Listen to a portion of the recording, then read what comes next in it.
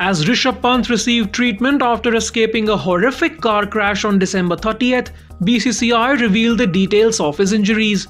Rishabh has 2 cuts on his forehead, a ligament tear in his right knee, and has also hurt his right wrist, ankle, toe, and has suffered abrasion injuries on his back, read an official statement by the Indian board. BCCI added that Pant's condition was stable and he was shifted to Max Hospital, Dehradun, where he will undergo MRI scans to ascertain the extent of his injuries and formulate his further course of treatment.